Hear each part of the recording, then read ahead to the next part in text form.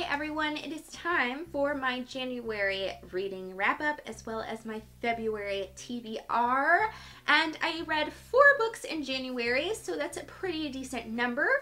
The first book that I completed was a comic book, and it was Marvel's comic book adaptation of Jane Austen's Pride and Prejudice. So this is a classic novel. I'm pretty sure everybody knows what Pride and Prejudice is about, so I'm not going to go too far into a summary of it. You can get this in 5 issues, but I read it in a collected edition, so you can get this both ways. Overall, I really enjoyed this. I had fun seeing the way the characters were interpreted in art and what the artist thought that the characters would look like, and I also thought it was a really solid adaptation in terms of what they did with it. Obviously not everything from the book is featured in it, but you know, all the important plot points are in there, so if you want a just good overview of Pride and Prejudice, this is something really good to pick up.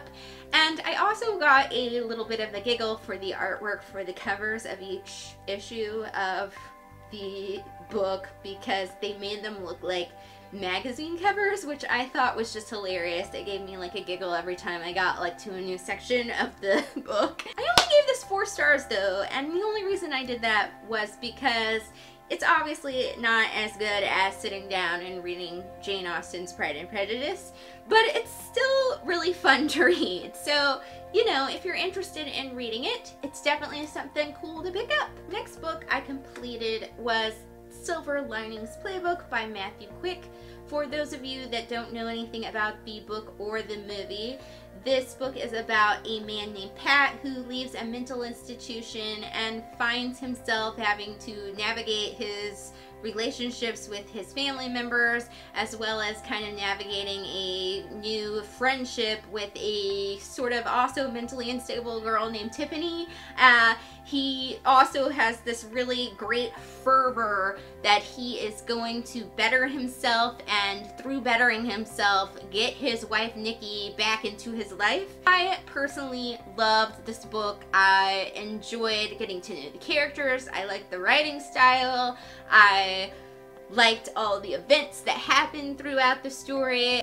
I don't want to elaborate too much on my thoughts on the book because I'm thinking in the next couple of months I'm going to do a full review video of this book and elaborate more then. And also I want to review the movie, and I think it should be an interesting couple of videos when I do get to that, because I actually did read the book before I watched the movie. Definitely, it's a 5-star book to me. Then I completed The Bride Collector by Ted Dekker. This is the story of a serial killer who is on the loose, and FBI agent Brad Rains has to track this dude down, and to do this he utilizes the help of a group of very highly intelligent people who reside in a mental institution.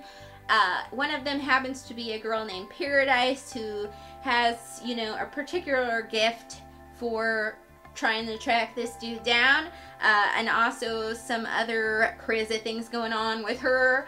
That's basically what The Bride Collector is about.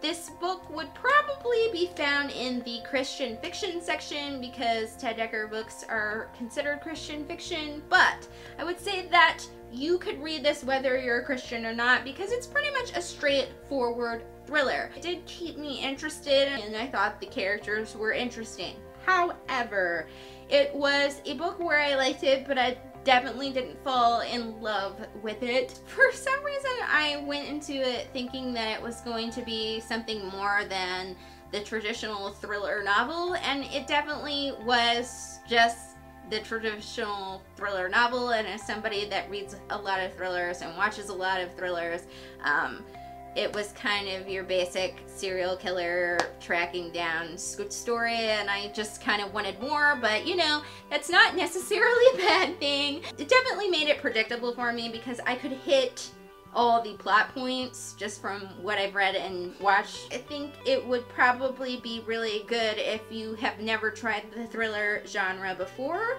It would be a good first-time thriller. But for a long-time thriller reader, you're not going to get much difference. I also had a couple little issues with it. There is a bit of a insta-love case going on in this, which usually wouldn't bother me. I don't know, I can usually shrug off insta-love, but for some reason I had trouble shrugging it off in this. I think because it sort of slowed up the story, and I was like, let's just get to the case, okay? But I will say that the author is really excellent at getting into the minds of all the characters, which I found really excellent and great.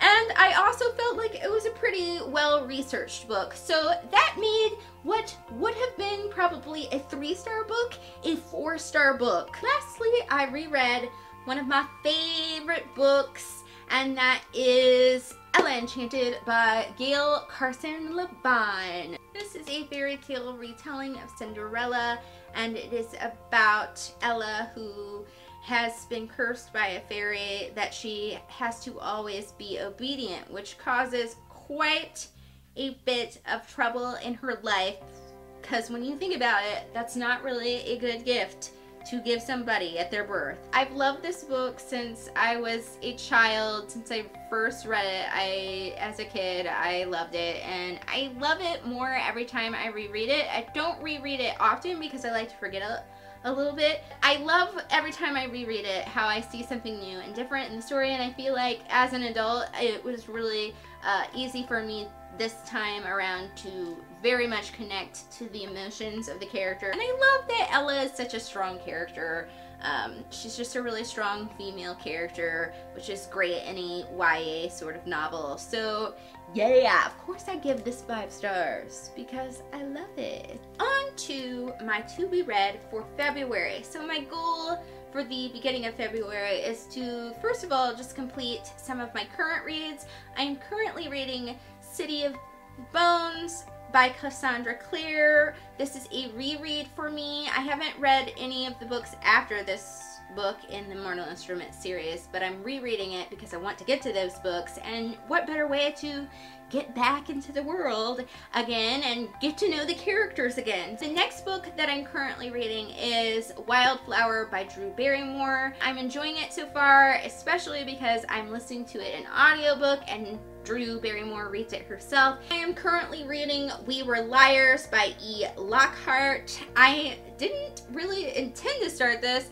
I just thought, oh, I'm going to pick it up and make sure I like the writing style, but then I kind of did, and I realized it had really short chapters, so it seemed like it was going to be a really fast read, so I'm really intrigued to continue this and finish it. And the other current read that I am reading is Le Mort d'Author. This one I probably won't finish this month because I'm just reading it really slowly. The structure of this is kind of that, you know, each chapter is its own kind of King Arthur type story, so you can kind of read it whenever you want. I just pick it up every once in a while, so it probably will take me a few months to finish this, but it's still on my to be read list. If I finish a few of those 4 that I just mentioned that I'm currently reading, I am planning to read the 3rd book in the Parasol Proctorate series, Blameless, because, you know, I'm still trying to finish that series, and I'm really anxious to know how the cliffhanger at the end of the 2nd book, you know, resolves. I hope it resolves. And I am also going to reread the 2nd volume of the Sandman comic because I said that I was going to read it, you know, several wrap-up videos back, and yeah, still haven't reread it. So hopefully get into it this month. That is it for today. I hope you enjoyed this little video, and I'm very handsy today. I don't know why. And I will see you next week with my video, which is 5 things I like about comic books / graphic novels. So I hope you will check that out, and I will see you then. So thank you for watching. Bye!